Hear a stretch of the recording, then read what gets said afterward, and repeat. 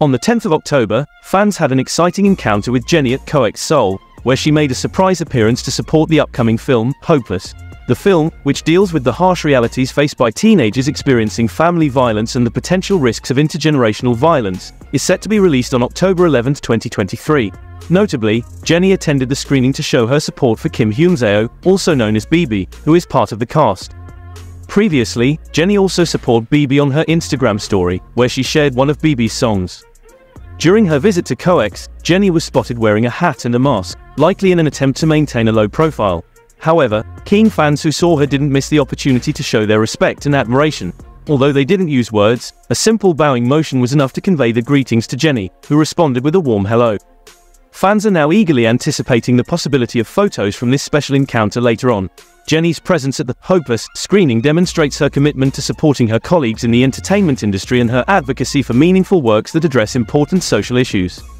In other news, netizens worldwide were abuzz when rumors surfaced about the possibility of Blackpink's main vocalist Rosé appearing on the popular Chinese show, Sisters Who Make Waves 5, as one of the contestants.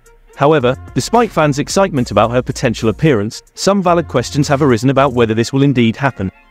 First and foremost, there is speculation that Rosé's appearance on the show would include iconic Blackpink hits such as Whistle, Boombaya, How You Like That, and even songs from the group's first full album, The Album. Additionally, Rosé's solo songs like On the Ground and Gone are also rumored to be featured. However, Blackpink members typically avoid performing solo with their group songs, making the concept of Rosé performing Blackpink songs on Sisters Who Make Waves hard to believe. Furthermore, consider the age criteria for the show. Sisters Who Make Waves is a program that features female artists over the age of 30 from various fields with the goal of forming a girl group. Rosé, who is not yet 30 years old, may not meet the age requirements set for participants. Finally, we cannot overlook the impact of China's Hallyu Wave restrictions. Reports indicate that Chinese authorities have ceased broadcasting K-dramas since March, which means that K-content is struggling to reach the Chinese audience. In a situation where the promotion and airing of K-pop in China is restricted, the idea of a K-pop idol like Rosé performing on a Chinese TV show presents a significant challenge.